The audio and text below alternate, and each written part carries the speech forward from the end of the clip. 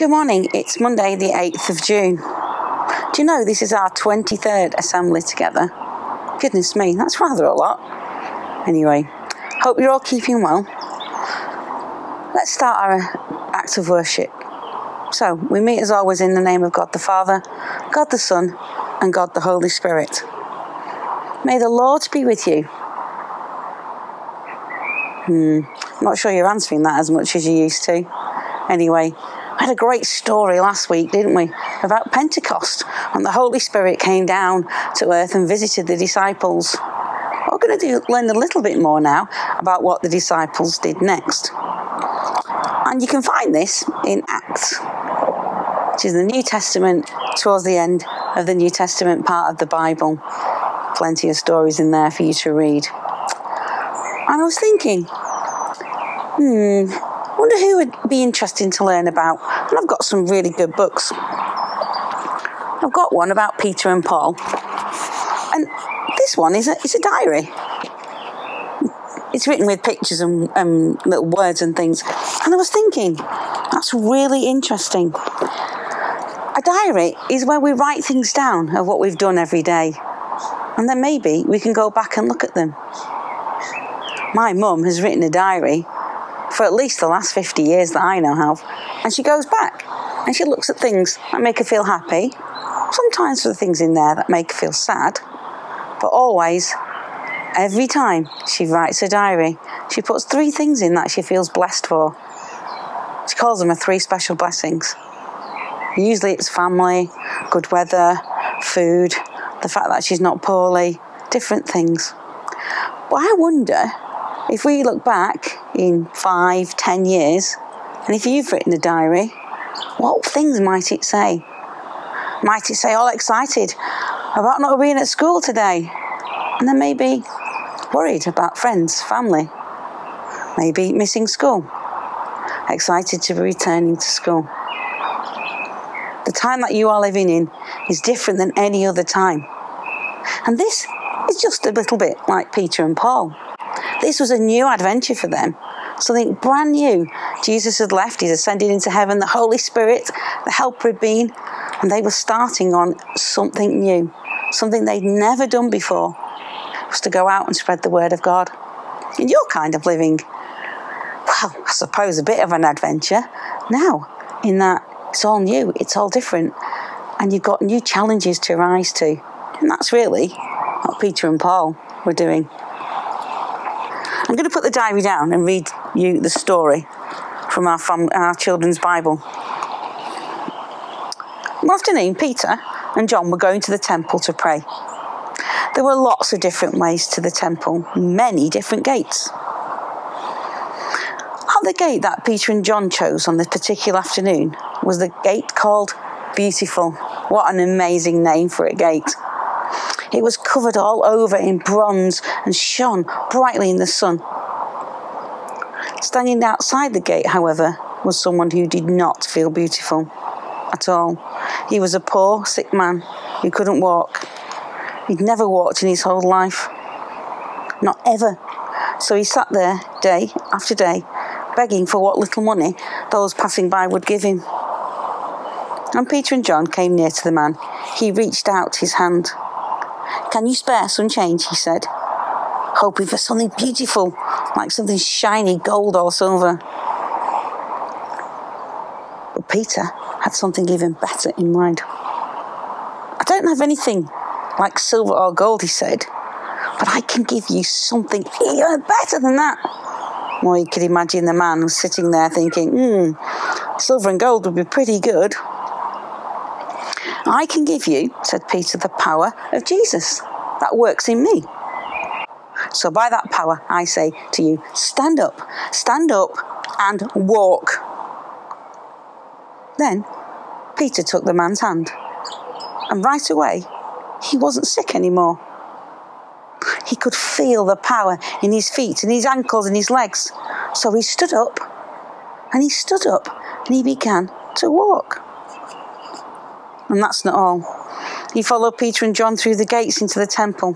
And by that time, he wasn't just walking, he was leaping too, walking and leaping and praising God for what he'd done. The people saw him and were amazed. And there was only one word for what they saw in his eyes and in his face and in his dancing feet. And that was beautiful.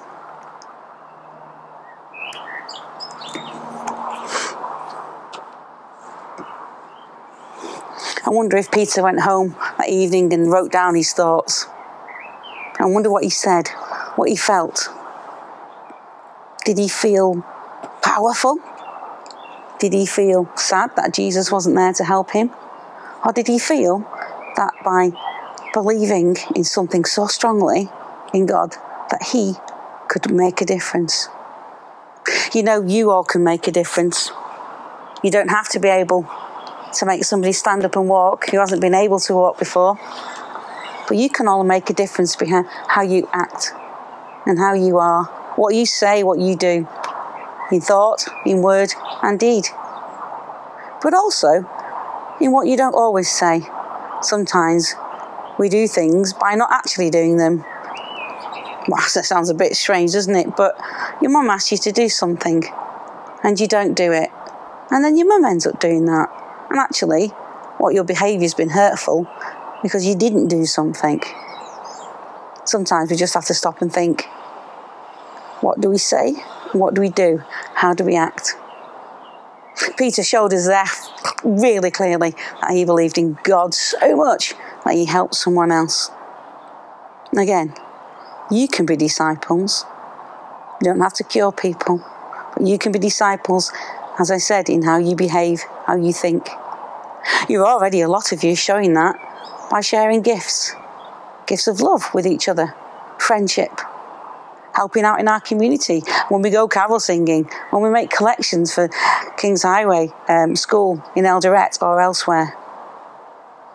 You show that by your actions. You show that every day by being kind and being thoughtful. Just because you're not at school doesn't mean to say you don't have to do those things. Let us pray. Dear God, help us all to be disciples, to follow in Jesus' footsteps and to learn from Peter. Let's show our actions, that in our actions we show our faith, that we believe in God the Father, and that we can be little things, just can make a difference. We pray, God, as always, for the NHS staff and those who work in supermarkets and drive lorries and keep all our food on the shelves. We pray for those people who clean and cook and look after people in care homes. We pray for everybody who puts their life out there every day to help us. I pray for teachers and doctors and nurses. We also pray for anyone that you know or anyone who may be sick at this time. And we pray that God will know their love. Pray for our school family in Eldoret, who are so grateful for the money that we have raised. It's paid for food and paid for wages and paid for plants and crops. Please, God, let's help to continue to be the good people you know we are, your disciples, in our thoughts, our words, and our deeds. We ask this through Jesus' name. Amen. I'm delighted to tell you that we've raised over £1,300 to send to our family in Kenya. And as you know, some of that money has already been sent and spent. If you've got any money left at home that you've raised from singing My Lighthouse, please just send it into school. Just drop into the office quickly, drop it in, whatever you need to do. Send an email, we can collect it.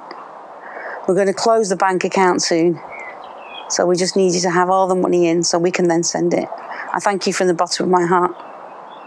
For my friend Cleophas, the teacher, head teacher at King's Highway School, who sends his love and prayers and blessings to you. He thinks you're wonderful. You know what? So do I. Hope to see you soon. Still not sure what's happening with that, but as soon as I know, I will let your parents know and then they can tell you. Don't worry about it. Don't get anxious about anything. Remember, you know where we are. Ring, telephone, same thing. Email us. Try not to come down to school if you can help it. But maybe we might see a little bit more. Now a few things have changed. I hope you're all going to enjoy next week's sunshine. I hope you all went splashing out in the puddles. Take care. God bless. And don't forget that great parade that we're going to have one day at a great big party. See you soon. Bye.